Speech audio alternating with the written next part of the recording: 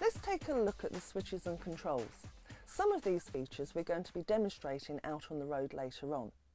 Starting with this switch here, this will put on the reading light above the passenger seat. Next to this you have the isolation switch for the reversing beeper.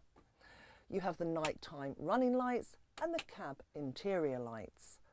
Next to this you have the switch to unlock and lock the passenger door and the switch for the night heater.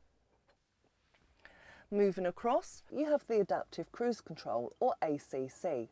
Now this is defaulted to on, but you can turn it off by pressing this switch here. When it's off, this will be highlighted to you down in the dip. Now this switch here, this allows you to decrease and increase the distance between yourself and the vehicles in front. Moving down, you have the switch for the self-leveler for the ECAS, and next to this is the lane departure warning system.